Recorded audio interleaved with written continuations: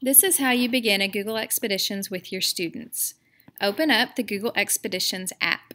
You'll see in the top left-hand corner there are 3 lines that you can touch.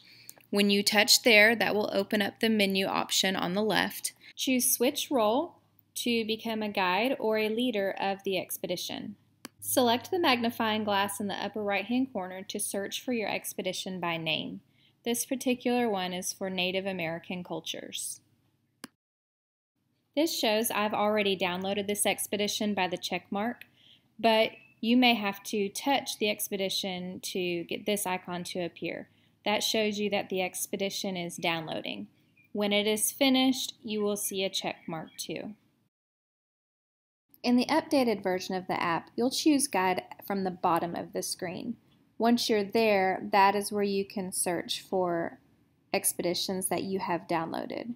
So once you find the one you want to use, go ahead and open it, and then you're ready to begin. The expedition is made up of different scenes that you can swipe through at the bottom of the screen.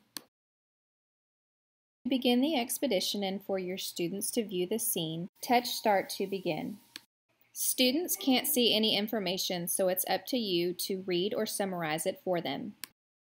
Scroll down to touch and share points of interest with your students.